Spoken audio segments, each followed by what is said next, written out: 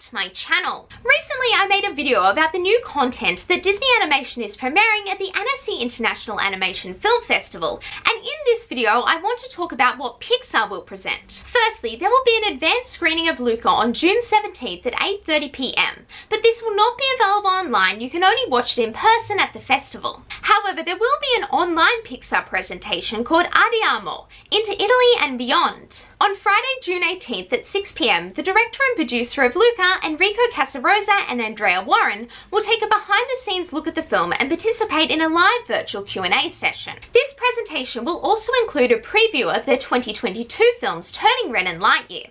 Production manager Jonas Rivera will host this section of the presentation.